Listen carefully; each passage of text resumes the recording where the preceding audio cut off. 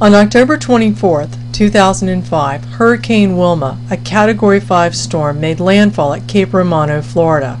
2 days later, CRASAR deployed an iSENSYS helicopter and an unmanned surface vehicle to survey damage in parts of Marco Island, 11 miles from landfall, with assistance from the National Science Foundation's Industry Center on Safety, Security, Rescue Technology.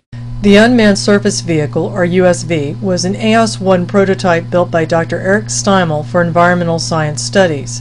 It was modified to carry a sound-metric dual-frequency identification sonar, also known as a Ditson acoustic camera. While operating the partially destroyed fishing pier by the State Road 951 bridge, the Ditson showed the state of underwater structures, schools of small fish swimming by in real time,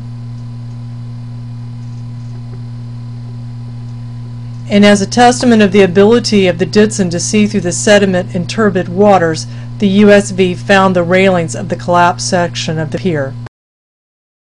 However, detecting underwater objects and obstacles is only half of the problem of deploying a USV. Inspection of damage to seawalls, docks, and bridges requires vision above the waterline as well as below. This poses a new type of simultaneous localization and mapping challenge, fusing sparse acoustical camera readings with surface range data. Operations close to structures pose many problems for autonomy for both the UAV and USV. Onboard cameras for teleoperation do not provide the larger contextual view.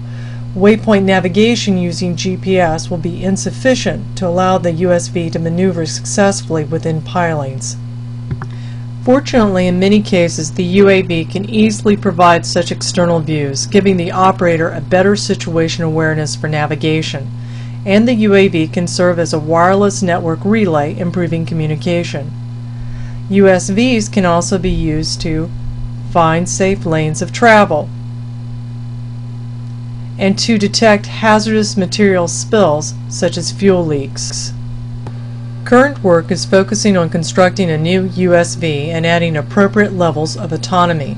We are working with our industry partners, iSENSYS and Freedom for Wireless, to extend the current UAV design and adding a mesh network for reliable communications in time for the 2006 hurricane season.